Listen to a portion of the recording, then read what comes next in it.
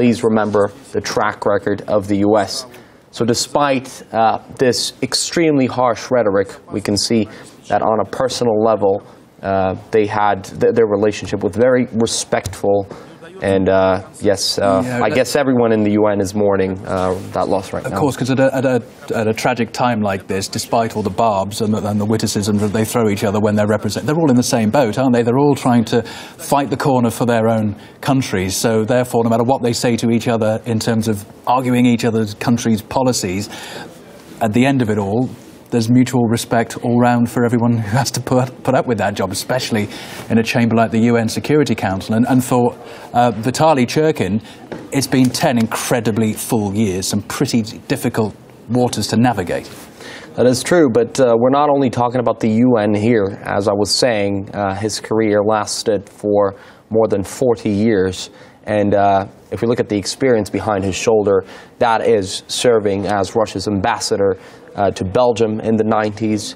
And that means that he was working in Brussels, where he had to deal with the issues that had to do with the EU, but also more importantly NATO. And this was the era when, after the collapse of the Soviet Union, a new relationship between Moscow and Brussels, and when I say Brussels here, I mean NATO as an alliance. It was really shaping out, and many are saying that how the relationships between NATO and Russia shaped out eventually when Russia again gained a strong voice, when they were able to resist some of the things that the Russian government didn't like about NATO's actions. That was something that specifically Vitaly Churkin was able to achieve. He later served as the ambassador to Canada. But if we look at the highlights of his career during the last 10 years when he was Russia's envoy to the UN, his first serious international conflict test, I guess I should say, was the Georgian South Ossetian War in August 2008. And that was really a very, very tough encounter, showdown at the UN Security Council. I remember watching it on TV in my home, and I just want to tell you that this heated debate in 2008 was really something that pushed me towards starting a career in journalism. When I watched the reports about this, when I watched the live discussion, this was really something fascinating. A real diplomatic battle on the grounds of the UN. But then again, if we go forward, I guess in terms of international relations, things have only gotten less smooth. We remember that there was the conflict in Ukraine, the Syrian civil war, and many, many times that led to urgent UN Security Council meetings where there was face-offs between him and mostly 3 or 2 other members of permanent members of the UN Security Council. Yeah. And often in the face of the Western nations on the UN Security Council ganging up and trying to fight Russia's corner has never been an easy task to have at the United Nations. But then look where we are now with Syria at its closest chance for peace in many a year, an Iran nuclear deal signed, and progress in other areas where Russia had been criticized for its move, but positive outcomes have occurred. And at the United Nations, you'd sort of get the impression that lesser men would have buckled under that pressure. Well, so many times, if you look at the debates, if you watch them on TV, the debates in the UN Security Council, it was an impression that it was him, Mr. Vitaly Churkin, against the entire room. And we understand that some view China as an ally of Russia among the UN Security Council members, but they were never as outspoken as Vitaly Churkin, so really felt that way. And you mentioned the Iran nuclear deal as one of the diplomats that knew Vitaly Churkin was telling us. It's not only an issue of defending your country's position when there are things where really the members of the UN Security Council are direct opponents. It is also about being able to achieve progress on the things that the states can work together on. And the example that you mentioned with the Iran nuclear deal is perhaps the most vivid one. And Vitaly Churkin's role in this cannot be underestimated. And certainly can't, Ilya, for now. Thank you very much for that. You're watching RT International. It's just coming up to 4 minutes past 9, Monday evening. My name's Colin Bray. We're bringing you continuing coverage and full hours of news after we've learned that Vitaly Churkin, Russia's ambassador to the UN, sad news and something of a shock too, that he has passed away the day before his 65th birthday. Plenty of tributes have been coming in from diplomatic circles. We heard earlier a statement from the UN Secretary-General, Antonio Guterres, who passed on his condolences to Ambassador Churkin's family. Now, Vitaly Churkin was well known for his expert way with words. We've certainly heard tributes to that from other diplomats, fiercely defending the Russian view on major international issues. Take a listen. We categorically do not accept any insulting statements about our country. Concerning the stance of the United Kingdom representative, I would like to give some advice. Give back the Falkland Islands, Gibraltar, give back the part of Cyprus.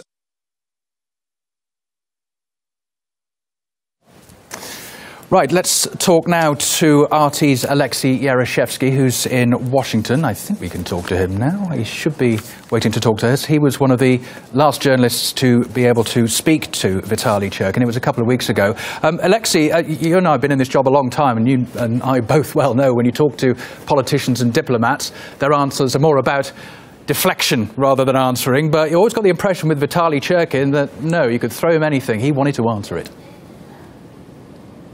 Absolutely, and this is how this interview you mentioned just 2 weeks ago was conducted.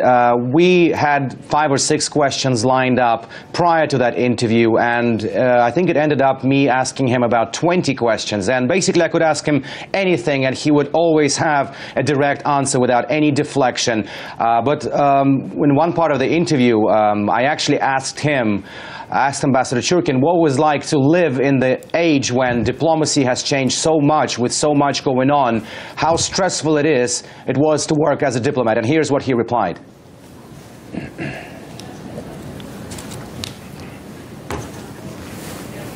I'm afraid we don't have that clip at the moment, Alexei. I mean, what the range of things that you spoke to him about?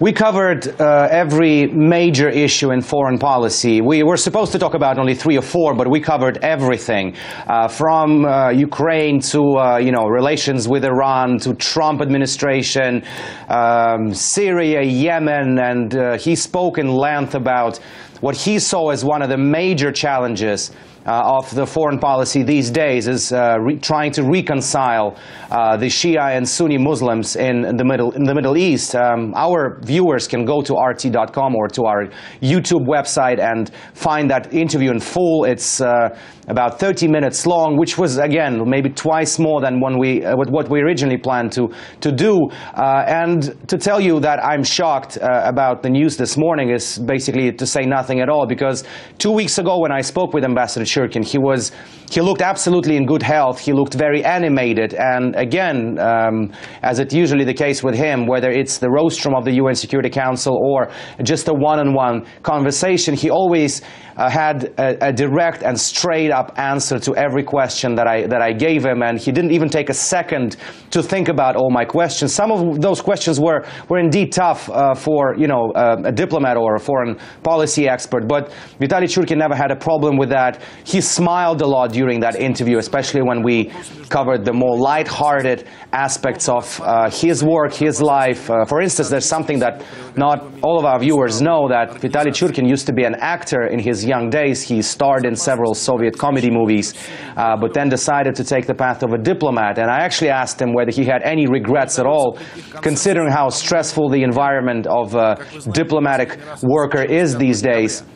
He said he had no regrets at all, and he would rather be a good diplomat than a bad actor. It was his joking way to respond to this question, but it could tell you how he always had an answer to every question. And I've mentioned this earlier, maybe Vitaly Churkin within the UN Security Council, and we all remember his feisty exchanges with Samantha Power, with Susan Rice, with his colleagues from the Western world. And Vitaly Churkin, off the UN Security Council work, in one-on-one chats or on and off camera, he always been different, but the one constant thing was his ability to provide an answer to every question. And speaking of Samantha Rice, I just saw a tweet by Samantha Power. Sorry, I saw a tweet by her just now that she was devastated by passing of Russian UN Ambassador Vitaly Churkin, diplomatic maestro and deeply caring man.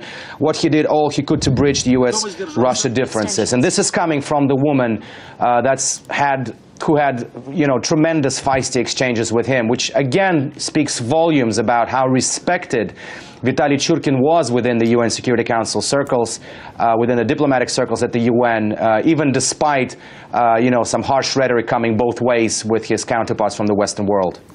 In fact, let's try and remind ourselves now of that interview that you conducted a couple of weeks ago. I do not regret that I chose a career in diplomacy. It would be a lie to say that it is an easy one. Indeed, there are some hard moments in the life of a diplomat of a country. We are in one of those moments right now. I would prefer that things had turned out differently and we didn't have to experience some of the events which took place in recent years. However, we are where we are and we need to react accordingly and continue to live. Vitaly Churkin speaking in the past couple of weeks, one of his final interviews that he ever gave, which was to you. Alexei Yarashevsky, we'll let you get on because I'm sure there's bound to be reaction coming in from where you are. Thanks very much for now, though. Just to remind you, Russia's envoy to the United Nations, Vitaly Churkin, has died suddenly. A statement from the Russian Foreign Ministry said he's died one day before his 65th birthday, rather tragically. A UN spokesman has said, "We mourn Ambassador Churkin. He's been such a regular presence here that I'm actually quite stunned." A spokesman from the UN's press office there. Let's talk now to Jonathan Steele, international affairs commentator and author of books on Russian foreign policy. Jonathan, good to see you. Sorry it's in such circumstances. What impact do you think the loss of Vitaly Churkin will have on Russian diplomacy? Well, there are some very good people there who will certainly replace him, but it will be a tragic thing that he goes at such a relatively young age. He was the linchpin of Russian foreign policy in its public face, apart obviously from Sergei Lavrov, the foreign minister. He was somebody who really knew diplomacy. He knew all the main dossiers of the different international problems, and he could express himself clearly and forcefully and persuasively. I first met him when I was based in Moscow as the Guardian correspondent, and he was the director of the information department of the Foreign Ministry from 1990 to 1992, and it was clear that he was a head and shoulders above most other diplomats, and, from his own country as well as from other countries. And one sign of that is the fact that, like everybody else, I think, in the upper reaches of the Soviet foreign ministry, he was shocked at the collapse of the Soviet Union, but he actually carried on working for the Yeltsin administration. He was able to shift gear and move into the Russian Federation foreign ministry without a pause, and it showed that he knew, how things were faring and how he had to adjust to the new reality. I just want to mention that we've heard from the Kremlin. President Putin has expressed his condolences over the death of Vitaly Churkin and offers his condolences to Vitaly Churkin's family and to his fellow diplomats. That's a statement from the Kremlin in the past few minutes or so. Jonathan, in terms of the skills needed for the role of being an envoy at the United Nations, especially when you're representing a pivotal country in the United Nations Security Council, what kind of skills are needed for that kind of role and being able to hold down that role for more than a decade? Well, you obviously need fantastic determination, but you must have total commitment to your own country's foreign policy. And of course he had that, and he hated being lectured by Western government diplomats, particularly by Samantha Power, as you've mentioned, and Susan Rice. He hated the sort of American moralizing. At one point, quite recently, he called Samantha Power, he said, "You think you're Mother Teresa." Who was obviously the great sort of saint of the in India and coming from Albania. But he could give as good as he got, and it wasn't just the Western governments that he was able to criticize and counter and confront. There was recently, I remember about a year ago, there was an interview that President Assad of Syria, one of Russia's allies, gave, saying that Syria was going to take back every inch of Syrian territory from the opposition. And Churkin said words to the effect, in a very dry way in an interview, everybody knows there's no military solution. So he was not afraid to even criticize in an oblique, very diplomatic way presidents of foreign countries with whom his own country was allied. As you mentioned, there are two things there. There's the squaring up to other world powers in order to get the job of global diplomacy done. It's quite another to share those experiences with your fellow diplomats. And yes, there's a sparring with people like Samantha Power of the United States, but she's also said that Churkin was the only one who could bridge the differences between the United States and Russia. And even though we've got a new team in the White House in Washington, there are still those bridges to build, aren't they? So is that something that someone else can pick up now that we've lost somebody with such a legacy of experience? Well, as I said at the beginning, there is, of course, the Foreign Minister, Sergei Lavrov. He's on the same symbol of continuity in Russian foreign policy, so he's there so that when the meeting between Donald Trump and Vladimir Putin, there'll be people like Sergei Lavrov who will have a great input into the detailed discussions of the various conflict areas. Vitaly Churkin certainly will be missed in that public role at the UN, where you have to debate in quite a feisty way with your colleagues. It's something that the Foreign Ministry... Jonathan, I'm sorry to have to interrupt you there, but I think we're having a little bit of problem with the line there. We can't quite make out some of the words you're saying. It's a bit of a dodgy connection for now. Hopefully we'll be able to come back to you a little bit later and talk to you a bit more, because I know you've got lots to share with us. Jonathan Steele, International Affairs Commentator, thanks for now.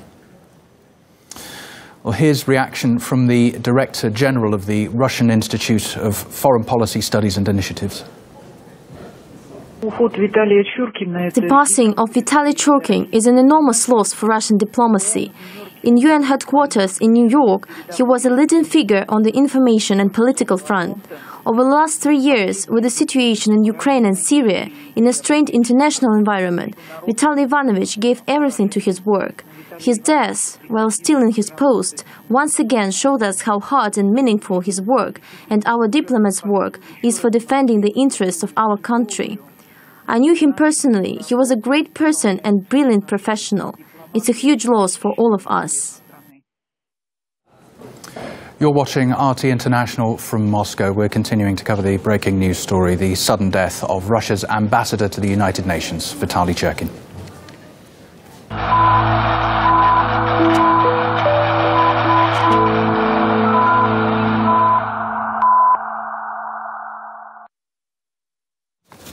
Right, let's now bring in Sasha Ilorenti, who's the Bolivian envoy to the United Nations. Thank you very much for joining us on the programme. No doubt you'll have had dealings, conversations with Vitaly Churkin, one of Russia's top diplomats of many a year. Do you think his passing will have a strong effect on Russia's diplomacy? Well, yes. Allow me please to say that I'm very shocked and sad, very, very sad for this development. I had the honor to meet Ambassador Churkin in several occasions during the past 4 years. And recently, because Bolivia is part of the Security Council, I had to see firsthand how a brilliant diplomat he was. He was not just a friend and a colleague, but of course he will be missed not just at the UN, but I think the whole system and everyone will feel his absence. As I said, I had the privilege to see him working, and his legacy will be one of his willing to strengthen multilateralism and to work and to build bridges among countries here at the UN. You mentioned that you'd had personal dealings with him. What are your personal memories of Vitaly Churkin? Well, he had, as I said, he was a brilliant diplomat. He had the right phrase, the right words at the right time. he was able to remember specific issues dealing with specific situations. Everyone was quiet when he took the floor, because we knew that he was going to say something important, and he did. Every time he delivered. And I remember last December 31st, he submitted a proposal for a draft resolution regarding the ceasefire in Syria. And even though many of the member states didn't want that to pass, he managed to do it. He was very, he was smart and also committed to a cause which was multilateralism. In terms of the global diplomacy, it's not just a case, as you know, of course, of you fighting your country's corner on the global stage. Different countries have influence and also try to help in other countries' various disputes and bridging them. Is there anything that Vitaly Churkin did in terms of Bolivia? Well, in terms of my country, we share many common goals. Not in the works specifically of the General Assembly, or that had to do specifically to my country. But I think we shared the common goals, common principles, common values. He was a defender of sovereignty, and he many times fought against neo-colonialism. And we share those values and those battles. I think that Bolivia will remember Vitaly Churkin because, as I said, he was a brilliant diplomat, and he stood firmly defending not just his country, but also, as I said, multilateralism. He defended the principles of the UN Charter. He understood the value of the United Nations, and at this time, with so much uncertainty, I think that he will be missed the most. Samantha Power, the US UN envoy, and one of Vitaly Churkin's main sparring partners over the year, but now, of course, at this sad time, has said that Churkin was the only one who could bridge the differences between the US and Russia. As someone who's also had to have dealings with the United States on the UN's stage, how do you see it? Do you think he was the only person to be able to bridge that divide? What has to happen now? Well, I mean, as I said, he will be missed, really, because he had the experience, the talent, and the wisdom to deal with specific problems in different situations. Right now we have many challenges at the United Nations. One of them is, of course, the conflict in Syria. He submitted many proposals in terms of trying to solve that issue politically. And even though we believe that the Russian Federation will continue with this policy, he had specific qualities that will be really hard to find in someone else. So I was going to say, we've spoken to a couple of other ambassadors who've said that, of course, no one is irreplaceable. Diplomats come and go over the years. But in terms of the dynamic of the United Nations now, Russia has lost somebody with decades of experience and who's steered Russia's position on the UN stage through a pretty difficult 10 years. Various events spring to mind. Do you expect any change in the dynamic in places like the Security Council now? Well, I don't expect many changes, really, but in terms of policies. But he will be missed because he knew how the Security Council worked. He knew what not just the interests of every stakeholder, but also their background.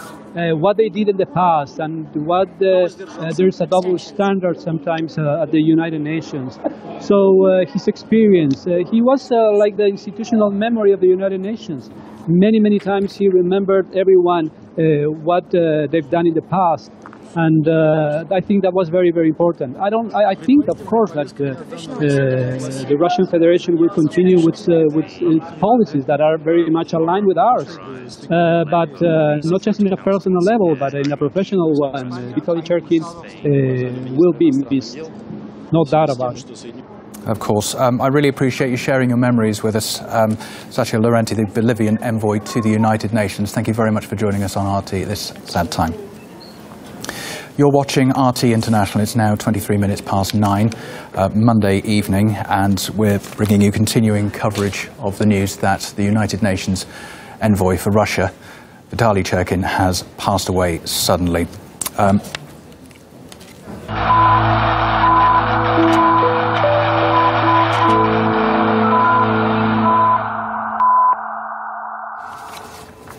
This is RT International with Colin Bray and also Nadira Tudor joining me in the studio here in Moscow. Correspondent Ilya Petrenka's still with us. If there's one thing that's a common thread through all the guests we've spoken to, we've had a number of diplomats, current and former, on the programme.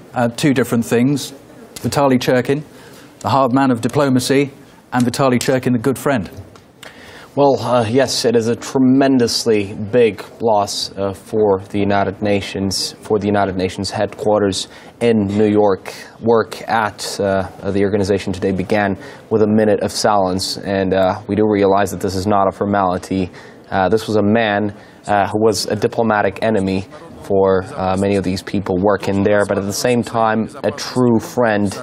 And perhaps we can say that he was one of the most bright figures at the United Nations in the 21st century. And this is a man with more than 4 decades of experience of serving for his country, serving Russia. One of our guests were saying that he both had a strategic sense and a sense of humor. So really a man of so many things can be said about him. And he was the man who was saying a lot of things there in the Security Council, which didn't sound nice to many people. But you can love or hate that. He has gained a reputation of a man who was doing most for his country, and at the same time, he gained so much respect while serving in his position. In fact, he took the position in the year 2006. But even before that, he was already known as a tough speaker who really never shied away from pronouncing the position of his country in the most frank way, the position of the Russian government. When he was asked questions, we heard Alexei Yaroshevsky telling us, confirming that, because he interviewed him just a short while ago, when he was asked questions at the UN Security Council, and when he was asked questions by journalists, he seemed to have never ducked away and always tried to respond with solid arguments, and this is how he gained all that respect that I've been telling you about. And as we now know, that interview with RT's Alexei Yaroshevsky was the final interview that Vitaly Churkin had given to the media, which was supposed to have been 5 or 6 questions, turned into 20, not one of them ducked. Well, also, if we look at the heated exchanges at the UN Security Council, there were so many issues at stake, and this is the UN, so this is the core of international politics, the core of international relations, an enormously wide range of issues, and he was representing the country that is a permanent member of the UN Security Council, that is Russia. And let's just listen to some bits of the debates that Vitaly Churkin has gained a reputation for. We categorically do not accept any insulting statements about our country. Concerning the stance of the United Kingdom representative, I would like to give some advice. Give back the Falkland Islands, Gibraltar, give back the part of Cyprus annexed by you. Only then will your conscience be clean enough to talk about other topics. The speech by the US representative was particularly strange to me. She delivered her speech as if she was Mother Teresa herself. Please remember which country you represent. Please remember the track record of your country. I don't mind who likes me and who doesn't. I'm just doing my job. Yeah, I think what's interesting about that, you can see what a large character that Vitaly Churkin was, and anyone following the difficulties over the last 12 months on Syria would be privy to those very those discussions that were there between the different members. And what I find interesting, actually, you know, having just walked in tonight to help Colin out, is that Samantha Power in particular, I remember distinctively seeing a war of words at one of those meetings, and what she has said is really quite something, isn't it, about Vitaly Churkin. Interesting that she's come up with such positive comments. Well, she said that she's devastated by the death of Vitaly Churkin, saying that he was a great man and that he did all he could to bridge the divide between Russia and the U.S. But again, something that he was respected for was really not mincing his words when it comes to those exchanges with Samantha Power included. And here's a quote by what he said once, how he responded to her speech. He said, the speech by the U.S. representative is particularly strange to me. She gave her speech as if she was Mother Teresa herself. Please remember which country you represent. Please remember the track record of the U.S. And then we're hearing that she's devastated, and we come to this concept of friends and enemies and diplomacy. As Colin was saying, you can really be an adversary in that UN Security Council room, but when it comes to their exchanges, they do understand that all this is happening is because they're trying to do their best for their countries, for the countries that they represent. And that's important, isn't it, Ilya, at a time like this, the public will be watching those exchanges at those meetings, which are obviously very important, and each country has their own perspective. But at a time like this, to come out and say, actually, this man was a great man, and he was, you know, really doing a lot of good for his country, particularly with someone like Samantha, is so important, isn't it? It is important, but also I just want to go back to his experience as a diplomat. As I was saying, he served in the Russian Foreign Ministry for 43 years. But just to really talk about all the bright sides of Vitaly Churkin, we remember that he served as the person responsible for dealing with the media in the Russian Foreign Ministry during a very crucial time. That was the very beginning of the 90s, just before the collapse of the Soviet Union. When the Soviet Union collapsed, he went on to serve as Russia's ambassador in Brussels, which is, on the one hand, the capital of a very important European country, but we know that Brussels is where many organizations that have to do with the European Union are situated. So that's where he had to deal with them, but also the headquarters of the NATO alliance. And we understand that with, let's say, the demolition of the Soviet Union, then really he had to build a new relationship with the new Russia and the NATO bloc. And the NATO bloc is something that was never going to be the same after the end of the Cold War.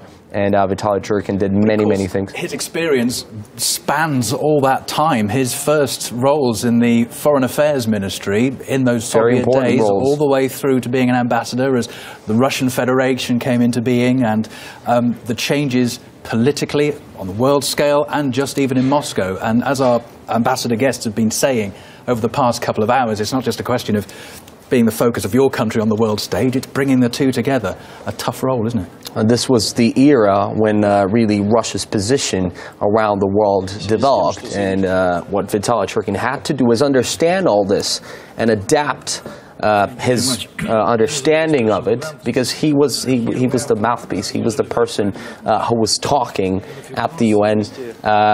If we go to 2006, when he became Russia's envoy to the United Nations, and if you look at the highlights of his career there, it was the multiple, I'd say almost non-stop get-togethers of the UN Security Council during the Georgian South Ossetian conflict in the year 2008. And I remember that was a hell of a diplomatic battle there.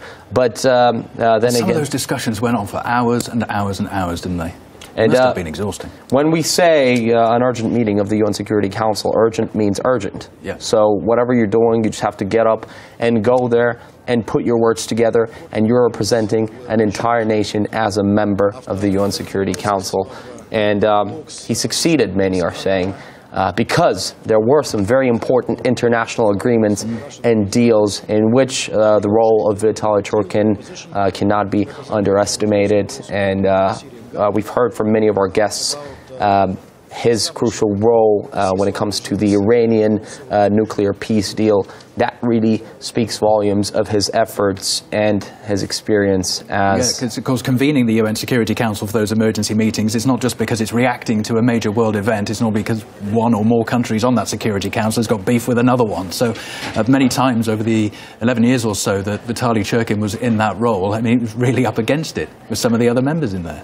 Sometimes it just felt that it was him against the entire room, because we understand that among the 5 permanent members of the UN Security Council, yes, China is considered an ally of Russia, but perhaps they haven't been as outspoken as Vitaly Churkin, and this really makes a difference. But often China, like Russia in that role, has often been a case of stopping the others from acting too rashly when something's occurred around the world. And things just take stock, and Russia and China have been very similar in that approach when it comes to the convening of the UN Security Council at a last minute, at the drop of a hat. But replying with sharp comments, and we have heard many times that Vitaly Churkin did have a sharp tongue. That was his thing. That was his thing, but when you think of the span of how he worked, and as you mentioned, Ilya, going from, you know, the old Soviet Union to modern-day Russia, and actually being the person who bridges the gap, the cultural gap, in these situations, particularly at the UN, what a job that must have been, because, you know, we can't deny the rhetoric and the media banter that there is between Russia and the rest of the world. And he was the man, wasn't he, who bridged that gap. Yeah, because one of the things that everyone's been pointing out is that it's not just about trying to sort out the arguments going on at the UN towers in New York. It's about working the room on a much more personal level with all those other diplomats. That's true, and he was a frequent guest on so many TV stations, and he had, of course, many newspaper interviews as well. And this is a job that really requires so much experience and which takes the more patience trying to deal with all those diplomats or hectoring reporters left, right, and centre. Just to remind people, if you've just joined us, you're watching RT International. It's just turned 9:35 Monday evening. It's Colin Brainerd, Dira Tudor and Ilya Petrenko in the studio in Moscow. We're bringing you continuing coverage and reaction to the news that Vitaly Churkin, Russia's longtime ambassador to the United Nations, has passed away suddenly, one day before his 65th birthday. Now, what we can do is cross over to our correspondent, Alexei Yaroshevsky, who has been keeping across this story as well. He was one of the last journalists to actually talk to Vitaly Churkin. He gave an interview to him. Alexei, first of all, let's have a recap about your impressions during that interview. Well, it's officially been confirmed to us by the Russian UN mission in New York City that the interview that I had with Vitaly Churkin, the Ambassador Churkin, 2 weeks ago was in fact his last media appearance, last interview, during which, I mean, it's still really hard for me to even say, to put these words in the same sentence, that it was his last interview, because during that interview he seemed absolutely in fine health. He was very energetic. We covered, you know, a whole range, a whole spectrum of issues in the foreign policy, from the latest violence in Ukraine, the potential relations with the Trump administration, Syria, Yemen. And one of the highlights to me personally in that interview was when I asked him what one of the biggest foreign policy challenges of these days are, and he said, without taking even a second to think about it, he said the biggest challenge of the foreign policy these days is to reconcile the Shia and Sunni Muslims. And he said this would only be possible if the United States and Russia work together on this. So that would probably give you an idea of what really ran through Ambassador Churkin's head. The man who thought about not just, you know, particular Russian interests or defending Russia's position within the UN Security Council. He thought about the global challenges, and he never made that secret. And you've spoken in lengths about how he was always sharp with words. So was the case with my interview. We had agreed with his associates, with his aides before that interview, that there would only be like 5 or 6 questions on 5 or 6 major subjects. I never counted, but I think I ended up having about 20 questions to Ambassador Churkin in that interview, and again, he never took a second to think about the responses. They were always sharp, concise, down to the point, whether it related to very serious foreign policy issues like Syria, Yemen, or Ukraine, or more lighthearted questions that I asked to him. And one of those questions was, in fact, when I asked him whether it was stressful for a diplomat to work in the very hostile foreign policy environment that we're having these days. And here is his response.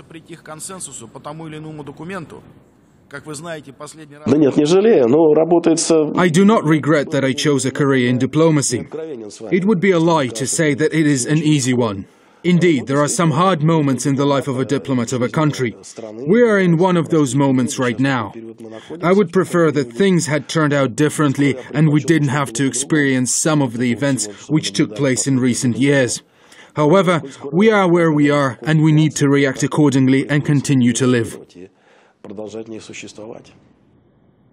Well, I thoroughly enjoyed that interview. It covered, again, a whole range of issues. A lot of things that Ambassador Churkin told me in that interview, I've never actually even heard from a Russian diplomatic official. For instance, again, as I've mentioned, the issue of reconciling the Sunni and Shia Muslims in the Middle East. Our viewers, I believe, can go to our website to find that interview, or even easier, go to Twitter. I just tweeted out that interview with Churkin that I had 2 weeks ago and listened to the whole thing. It's about half an hour long, and that's probably twice longer than we had originally expected, and even more so, just to give you a more personal insight into how this interview was conducted. I asked Vitaly Churkin's aide after that interview whether the ambassador was okay about me having grilled him for half an hour, which was not going according to the script, and he said he was absolutely fine with that. Moreover, he enjoyed the interview, and they are looking forward to having more interviews with me on that matter in the future. I'm shell-shocked at the news that came this morning, and literally listless as to what happened. Alexei, if we look at the interview that you did and the fact that he was able to give you all that time, because, many of us here have obviously interviewed lots of high-profile people. You have a set time, you stick to the time, but actually in your case, it showed a bit of an insight into his character, didn't it? That he gave you the time, and so much time. How did you feel about that? And did you also feel intimidated knowing that you were talking to someone with such a vast amount of experience and in the field that he was in? I'll give you, in response to your question, I'll give you another sort of occurrence that I've had with Vitaly Churkin just recently. When I went to New York to cover the World Chess Championship, where a Russian, Sergei Karyakin, was playing against Magnus Svensson from Norway, Vitaly Churkin was indeed there for the final game. And at some point, he just walked over to me at random and said, "Hi, Alexei, I haven't seen you for a very long time."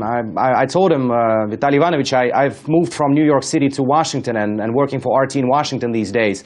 And he said, "Well, it's a pity because I enjoyed working with you." I mean, to me, these words meant a whole world, and I was really glad and happy that I've heard this from him. But when I arrived for this interview 2 weeks ago, I asked him specifically because, as you mentioned, we have this experience of interviewing high-profile people, politicians, ministers, presidents, and I asked him specifically whether he had any time restraints, whether he only had maybe 15, 20 minutes for us. And he said, "No, let's just start rolling and we'll see how it goes. And I don't have any time constraints in that respect. So you can ask me whatever you want." And I did ask him whatever I wanted. As I've said, we only had 5 or 6 questions discussed ahead of the interview, but I asked him more than probably 24 questions, something about that. And the interview went very well. His character, I mean, I can talk about this for hours, how open he was on and off camera. And maybe we saw a little bit of a different Vitaly Churkin, within the chambers of the UN Security Council, having those feisty exchanges with his colleagues, particularly Samantha Power, the former U.S. ambassador to the UN, or Susan Rice, or many, many others. Alexei, I just want to ask you... Vitaly Churkin off camera. Alexei, I just want to ask you about that. I mean, you know, the person that we see in the middle of a UN Security Council meeting and what you saw behind the scenes, I think that's really important to now talk about those two people rolled into one.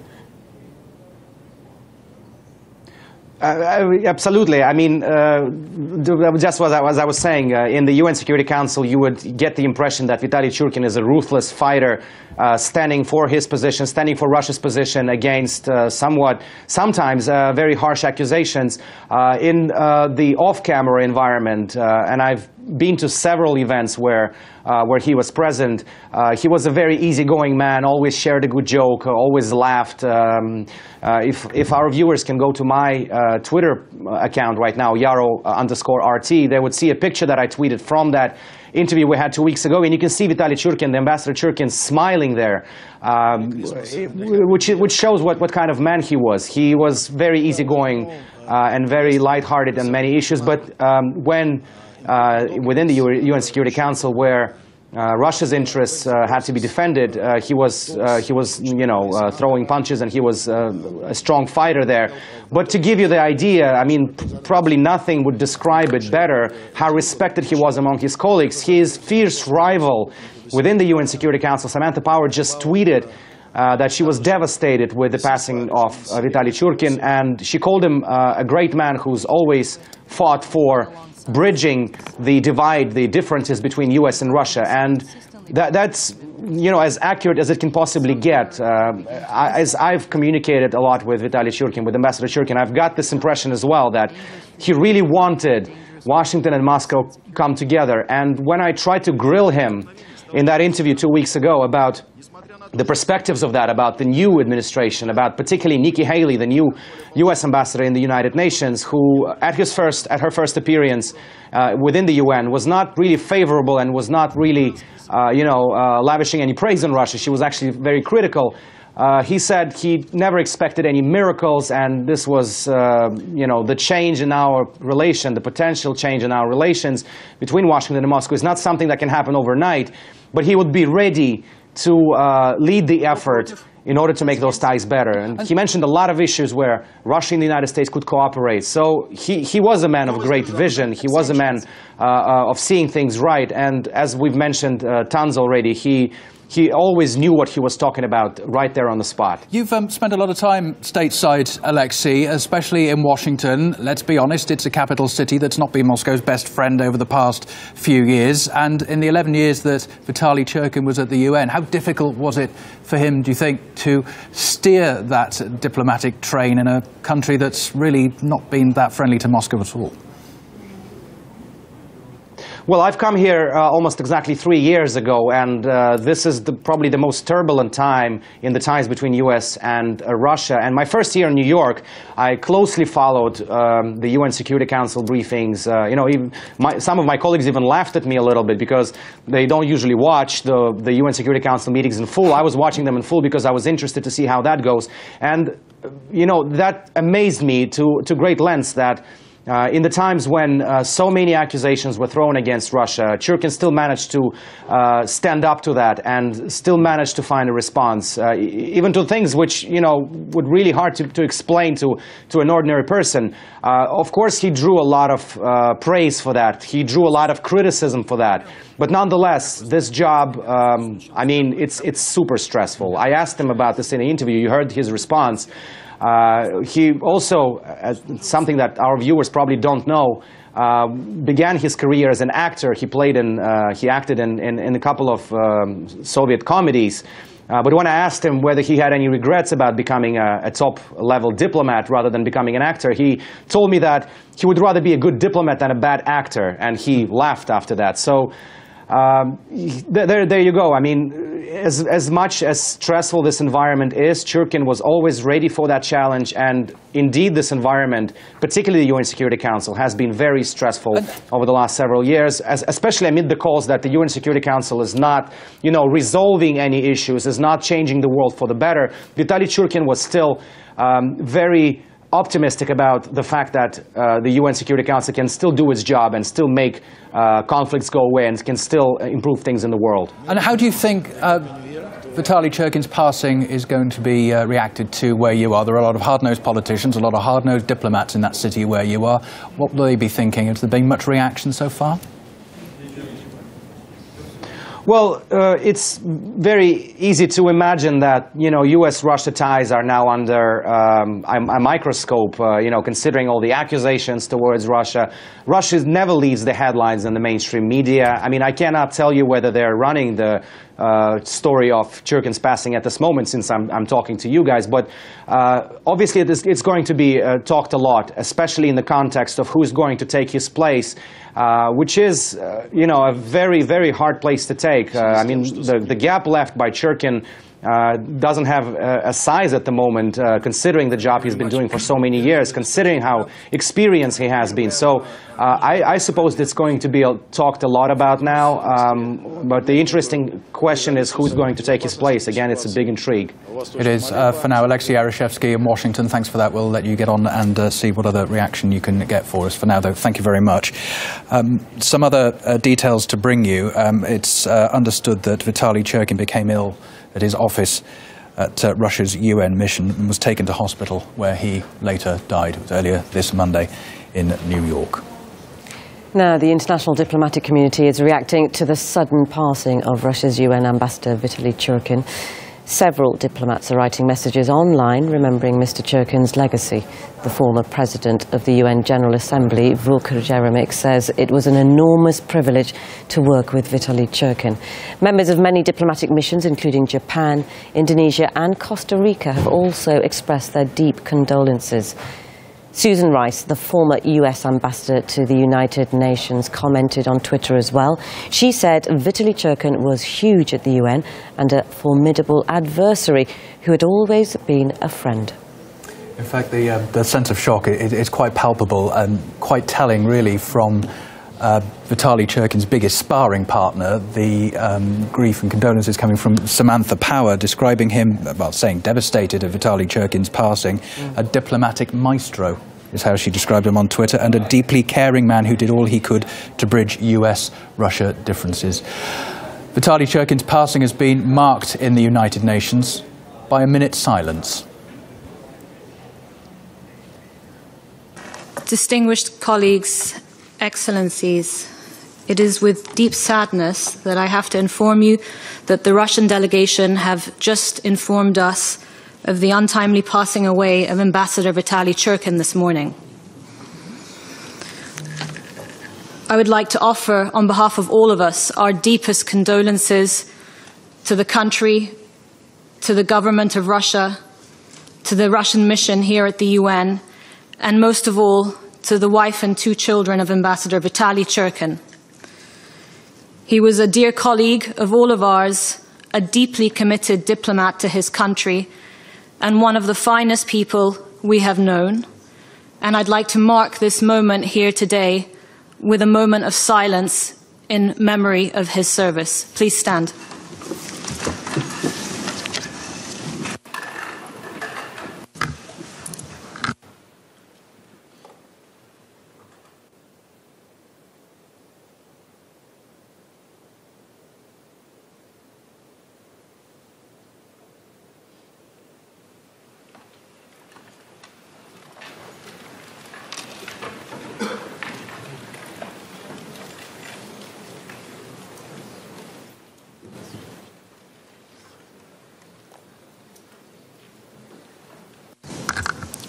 Our thoughts and prayers are with his family and the Russian mission and the country at this time. We will now resume the session. A minute's silence held a short time ago at the United Nations headquarters to mark the sudden passing of Russia's UN envoy Vitaly Churkin. Now, Ilya, that scene that we just saw there is very emotional indeed, I think. And when you think of what goes on usually in that conference centre, particularly with the dynamic person that Churkin was, and as Colin mentioned before, having comments like of devastation by the likes of Samantha Power. Because that chamber is all about jousting, it's all about fighting your corner, isn't it? But that what scene, a level of this tragic news is. I don't remember when was the last time I saw the UN Security Council chamber being so united, I guess. Yeah, Yes. a very good point. Very good. And, you know, the tragedy that has happened today, if nothing else has come out of this, to see that unity within those chambers is quite incredible for the world to watch in terms of diplomacy and what it should be, isn't it?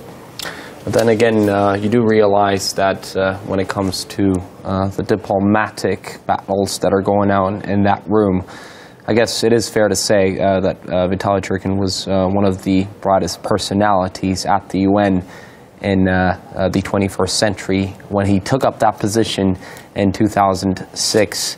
But before that even, there was 3 decades of service at the Russian Foreign Ministry, during which, of course, he has met many diplomats from around the world and gained a reputation of a man with a strategic sense, a man with a sense of humor at the same time, and a man with a personality that, on a personal level, gained him a lot of friends.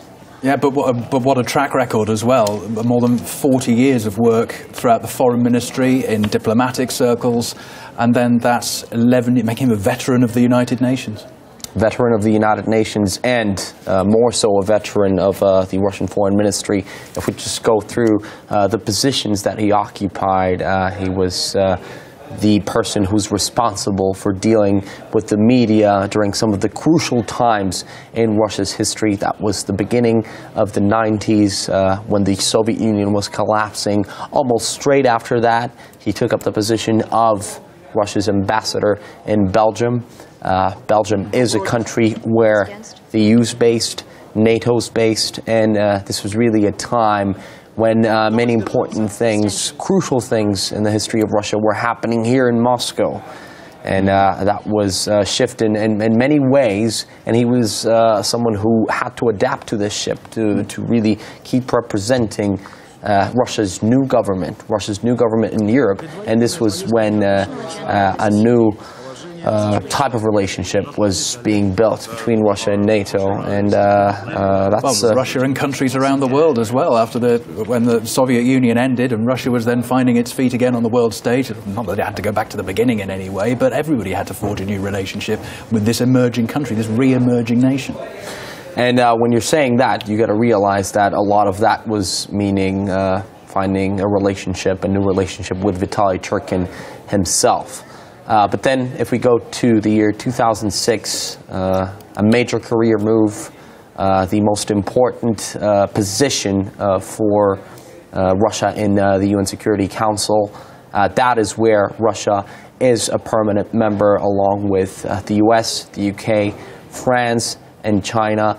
And this explains why this man very often had to really face an entire room when he was presenting his cause, when he was presenting the cause of the Russian government. And speaking of diplomacy, he had many adversaries there. His first real test in terms of that was the Georgian South Ossetian conflict in the year 2008. I remember watching live debates at the UN Security Council, and this is something I told you before. This made such a big impression on me. I was already interested in what was going on at the international stage in world diplomacy, in international relations, but that's really when I wanted to become a journalist in something that had to do with international relations. Okay, Ilya, for now, thank you very much. Now, the chair of the Federation Council of Russia's Foreign Affairs Committee, Konstantin Kosachev, has shared with us his personal memories of his working relationship with Mr. Churkin. It's a huge loss for Russian diplomacy. The post of the Russian representative to the UN is one of the highest diplomatic posts. It's a huge role that demands great professionalism. The best Russian diplomats have always occupied this post, and the whole country is proud of everything he has done for Russia. Churkin dies while in his post on a business trip. He gave everything to his work, to his duty, to his country, to his beliefs. He worked in an environment of constant opposition, coming from many sides. in an environment where a country, sometimes with fair reason, but mostly not, was the centre of discussion and negative situations. And of course, all of this he worked through. I saw him at work and was always surprised by his dedication, self-control and courage. And now we understand that it cost him. He really gave himself to his work and to his country. May his memory live forever. That's Konstantin Kosachev, the chair of the Federation Council of Russia's Foreign Affairs Committee, sharing his memories of his working relationship with Vitaly Churkin, who's passed away suddenly at the age of 64. We're going to continue bringing you reaction to that news here on RT International.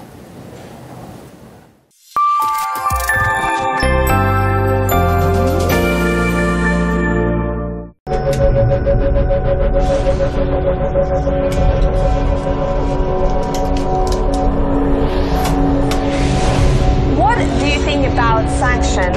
Easy right or wrong, but I definitely think sanctions are better than conflict. You don't perform for diplomatic reasons. You perform for humanitarian ways. I'm talking obviously about Edward Snowden. I believe he's a hero. I believe he's coming directly from his heart.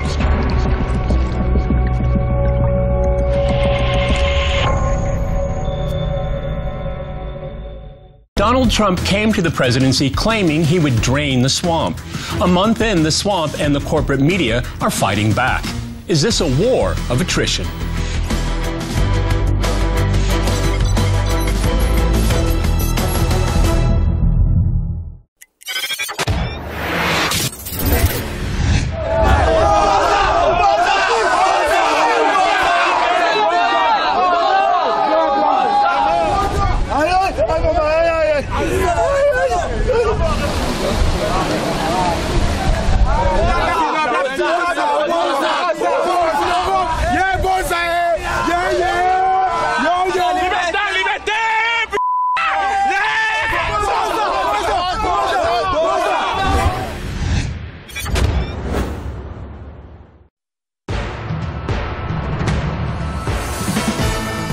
You're watching RT International from Moscow. The Russian ambassador to the United Nations, Vitaly Churkin, has died. He passed away a day before his 65th birthday. Well known for his expert way with words, he always fiercely defended the Russian view on major international issues after he began his career as the envoy to the United Nations for Russia back in 2006. Also renowned for the difficult diplomatic work during the Russian-Georgian conflict and also the South Ossetian War.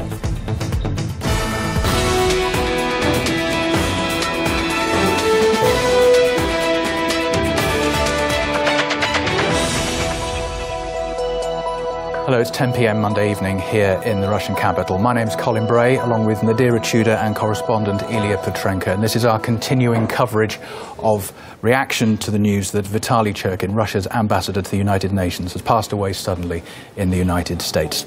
We talked to Alexei Yarashevsky, RT's correspondent in Washington. He was one of the final journalists to be able to speak to Vitaly Churkin. Alexei, just recap for us your impressions of that final interview with Ambassador Churkin. You know, to say that I'm shocked with the news this morning is to say nothing at all, because 2 weeks ago I headed to New York City for what turned out to be Vitaly Churkin's last TV interview, and this is something that has been confirmed to us by the Russian UN mission in New York City. And during that interview, there was absolutely no indication that Vitaly Churkin may be suffering some health issues. He was absolutely energetic, as he usually is. He was providing very direct, very concise, and down-to-the-point answers to all my questions. And to give you a more professional, behind-the-scenes kind of input, we had agreed to 5 or 6 questions prior to that interview, and it ended up going off the script. I asked him about 20 questions. The interview lasted for more than 30 minutes, and our viewers can find it online on my Twitter account or on RT.com website. That was indeed his last interview.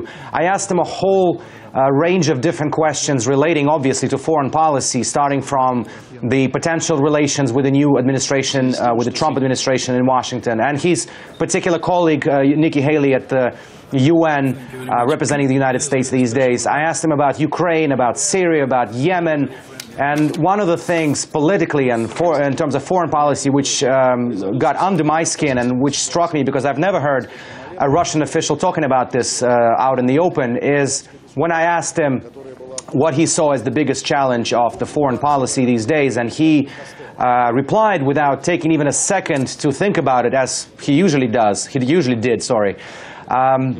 He answered that the biggest challenge of the foreign policy these days is to reconcile the Sunni and Shia Muslims in the Middle East, and this is something that can be achieved no matter how impossible it may seem to a lot of observers. So this is something that may be achieved only if Russia and the United States work together.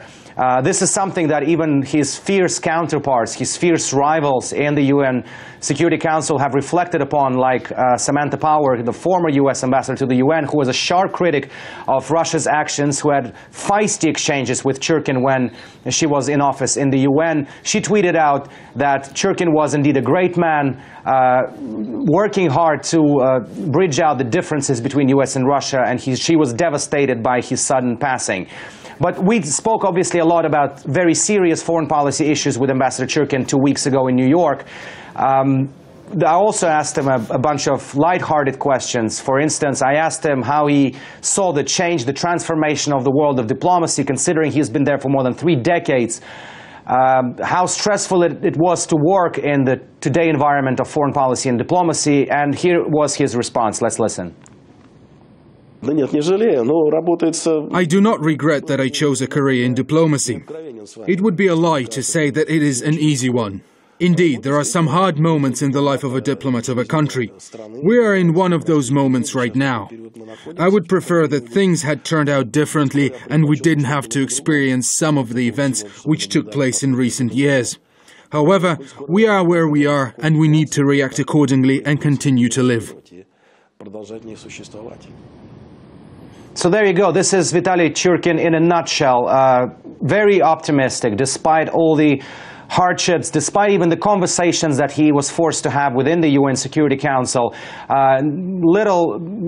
Few people know, especially among our international audience, that he actually started his career as a movie actor. He managed to star in 3 of Russian comedies, Soviet comedies, obviously, in those times. But when I asked him whether he had any regrets about becoming a top-level diplomat rather than an actor, he replied with a smile that he would rather be a good diplomat than a bad actor. So this describes him probably best of all. I've had numerous conversations with Ambassador Churkin on and off camera. I've watched him for years within the UN Security Council. Some may say he was somewhat different, at the battleground which the UN Security Council had been for him, and in ordinary life, in events or one-on-one interviews. But there was one feature which defined Churkin without any question. It's his ability, and his absolutely natural ability, I should say, to respond to any question without taking even a second of pause, without even taking a second to think about it.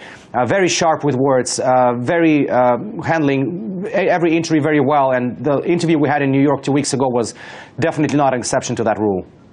And unfortunately, as we now know, turned out to be Vitaly Churkin's final news interview. For now, Alexei Yarashevsky in Washington, thanks very much for that. In terms of the descriptions and the news as it's spreading around the world, words like combative, firebrand, forthright, but also an incredible outpouring of grief from Vitaly Churkin's former colleagues.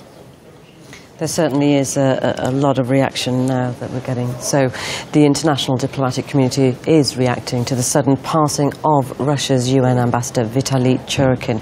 Several diplomats are writing messages online remembering Mr. Churkin's legacy. The former president of the UN General Assembly, Vuk Yermich, says it was an enormous privilege to work with Vitaly Churkin.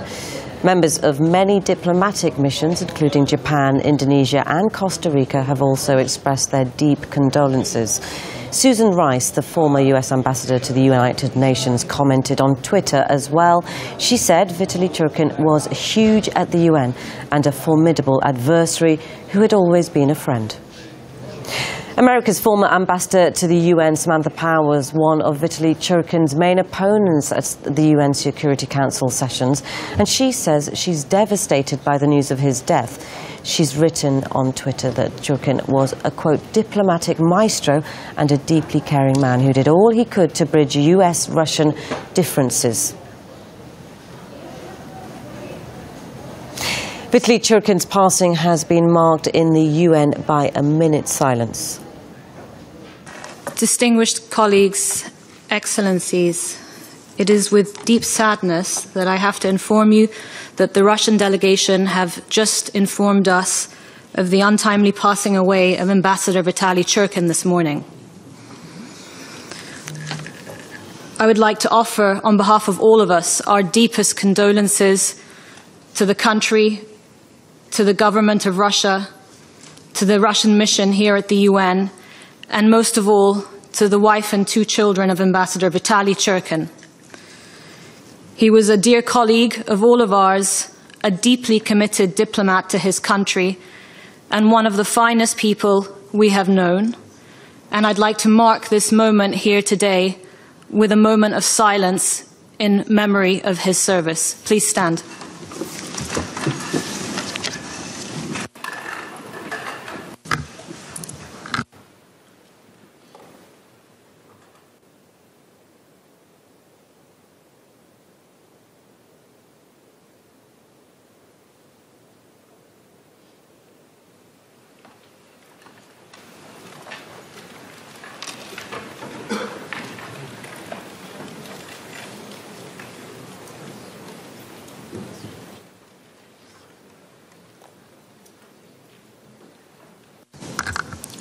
Our thoughts and prayers are with his family and the Russian mission and the country at this time. We will now resume the session. A moving tribute at the UN headquarters reacting to the loss of Ambassador Vitaly Churkin, who passed away earlier today. Other reaction that's been coming in from the Kremlin, President Vladimir Putin deeply upset by the news, greatly valued Mr. Churkin's professionalism and diplomatic talent. Mr. Churkin's deputy, Peter Ilyotchev, the loss sustained by Russia is grave and irreplaceable. Ambassador Churkin remained at his post until the last minute. He devoted his whole life to defending the interests of Russia and was to be found on the very front lines and in the most stressful posts. Other diplomatic reaction that we've heard from the UK's representative to the United Nations, who says he's devastated by the death of Russia's diplomatic giant. There's certainly a lot of devastation there, and we can get more reaction from Jeremy Kinsman now, a former Canadian ambassador to the EU who knew Vitaly Churkin personally. Welcome to the programme, Jeremy. Terrible circumstances, but Churkin was the Russian ambassador to Canada earlier in his career. What was your impression of him? Well, I knew Vitaly well, first when I was actually ambassador to the Russian Federation. Vitaly was a golden boy, you know. He, golden though his hair turned gray very, very prematurely. He was only in his 30s, but had a great dignity. I was interested to hear of his being an actor. He carried some of those talents into diplomacy. He was a remarkably effective communicator. I liked Vitaly enormously, and my wife and I very much admired his wife. They were modern. They were part of that young cohort of absolutely outstanding Russian diplomats that jumped to the fore in the 90s when the upper echelons moved on, and particularly as the action transferred to the Russian Federation. He was the generation of Kozyrev, of Sergei Lavrov, and he was absolutely the best and the brightest, a man who had, as I recall, a doctorate when he went in the 90s as the golden boy to deal with the issues, the intractable issues of the Balkans. He eventually knew more about the Balkans than any of the Balkan experts. And so it went with Vitaly. He always attached himself to the facts, to the knowledge of things. You know, he was a very fine ambassador to Canada, and after that, he took on the role as Mr. Arctic Council. Mr. Arctic Council, who made something of the council. He was terrific. He was handsome. He was self-confident. Those things didn't always win you friends from all of your colleagues who perhaps didn't have his talents and skills, but Vitaly was also a nice guy. And so ultimately people became his friend. He had tough jobs. He was consummately professional. He channeled his country, the best of his country, I think, and he was remarkably successful. Well, Jeremy, high praise indeed coming from you. And you mentioned the fact that he was a golden boy. He was a part of the young cohort during that time. And obviously that was a transitional time, wasn't it, in the 1990s? How important do you think those traits, his forward-thinking attitude was in terms of diplomacy with the rest of the world? I think he was enormously effective. I mean, he and his generation represented a new face of Russia, a younger face, an internationalist face. Needless to say, Vitaly spoke English absolutely fluently. His wife spoke French absolutely fluently. They were an absolutely convincing face to the world, and that's why in the 90s we all pitched in, perhaps not always as effectively as we might have, but to lend our support to Russia at that time. And at a time when EU politics is in such a state of flux and US politics is in a state of flux, you mentioned about Vitaly Churkin's contribution to trying to steady that ship over the years. What do you think his passing will affect dealings with Russia and the EU and North America? Well, I don't know, Colin. His efforts, you know, he was liked and admired and respected by his peers. No matter what the difference is, I just read the tweets that you posted here by Samantha Power and Susan Rice and the British Ambassador Rycroft. I mean, sure, there were pretty vibrant differences in this current toxic, perhaps unnecessarily toxic atmosphere internationally. But Vitaly was always Vitaly. He was able to connect privately to the people involved, and he always kept that channel open. And I dearly hope. Sorry, Jeremy, yes? I was going to ask, how much is it down then just to the professional diplomacy or the charisma in making a success of roles like that? I think it's both. That's why I was tickled by the notion he said that he'd rather be a good diplomat than a bad actor. Whatever, I don't know if he was a good actor or a bad actor, but I don't think his diplomacy was an act. What it was authentic. I think the man was the best thing a diplomat can be, which is believable. You don't agree necessarily with all the positions, but you believe in his professionalism, and above all, you believe he's listening to you. That's a difficult trait to have, isn't it, for the masses to actually believe what you're saying, and the fact that he wasn't afraid to oppose the majority often was quite a trait, wasn't it? Well, it's tough. It's not so much that he wasn't afraid. It was his job, if he was in the minority, to represent his country. And I think he articulated his positions as fairly as he could. You know, this is a time when there's an awful lot of phony stuff out there about elites. Well, I don't know how we're going to do without expertise in the world. But I can tell you that of people I know, Vitaly was a consummate a charter member of genuine elites. He was really top of the line, and Russia and his many friends in the foreign ministry and elsewhere, they know that they have lost a great champion. Yeah, it's certainly a loss of some formidable experience at the United Nations. I mentioned earlier on Russia's Deputy Permanent Representative to the United Nations saying that Mr. Churkin kept working to the very end. He had to overcome so many points of contention with the West during those 11 years or so at the United Nations. It might be difficult to pick one, but what do you think he'll be remembered for most in that time? From his time in the United Nations? Yes. It's hard for me to say, Colin. I think that there have been so many issues. I think that I think what is most important is that he's going to be remembered by his colleagues. And again, I noticed what Samantha Power and Susan Rice wrote.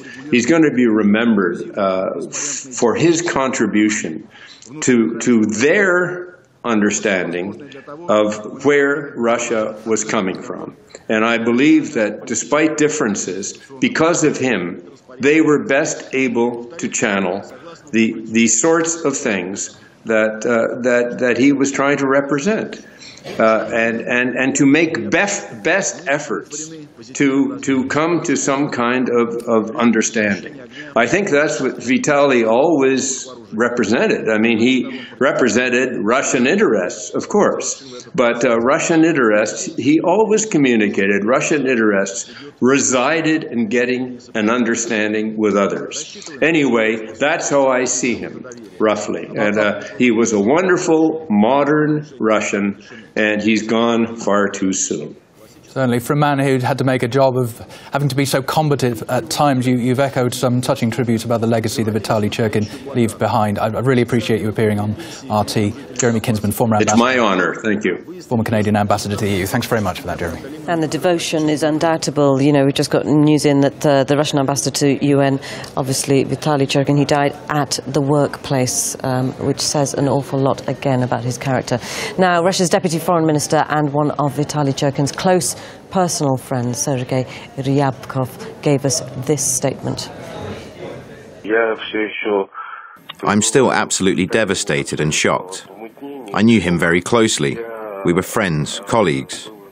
He was an outstanding professional, a wonderful person, a man with a strong will. He had a beautiful family.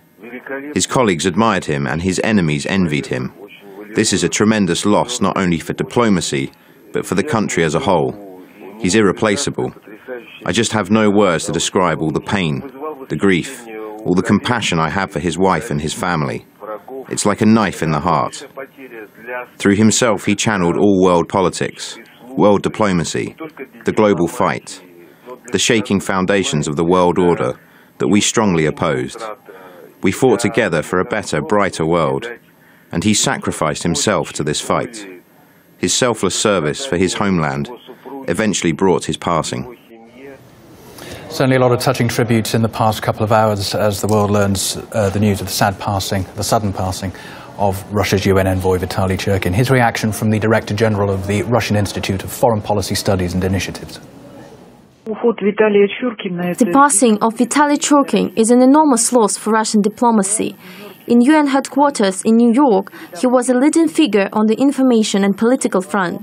Over the last 3 years, with the situation in Ukraine and Syria, in a strained international environment, Vitaly Ivanovich gave everything to his work.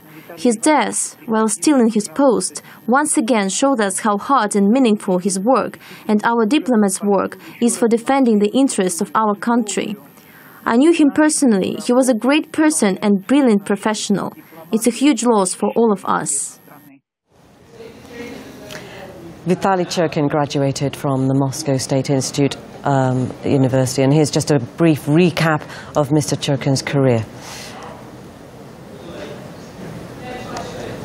He graduated from the Moscow State Institute of International Affairs.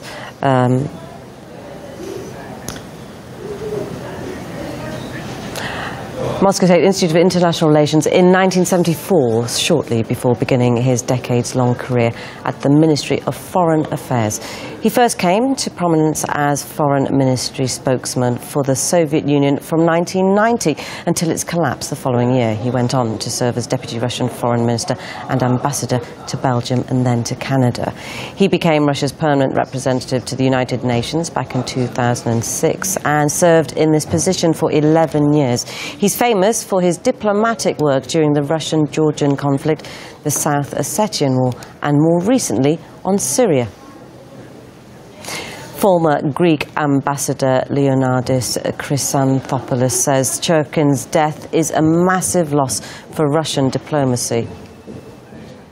I'm very shocked. I mean, I could not believe it that such a good man had to leave us so suddenly. We were together ambassadors in Canada. I was there from 2000 to 2004, and we had a very close cooperation. He was a good friend, and he was always answering very clearly, and he was a good, and he supported Russian foreign policy with such patriotism that I have never seen before. I met him afterwards at the United Nations when I was going there as Secretary General of the Black Sea Economic Cooperation Organization. We were always, and we were discussing about the problems of the time at the United Nations, and he was telling me how stressful it was, how difficult the work was, but he was a good fighter. It's something sad that has happened, and the Russian diplomacy has lost a great member. This is RT International, where we're bringing a continuing reaction to the news that Vitaly Churkin, Russia's UN envoy, has passed away suddenly at the age of 64, and a lot of touching tributes in the short time that we've been able to come to terms with that news. Yes, it's only been a couple of hours and there's been a huge reaction already. President Putin, Russia's President Vladimir Putin, said he was deeply upset by the news and had greatly valued Churkin's professionalism and diplomatic talent. That's high praise indeed.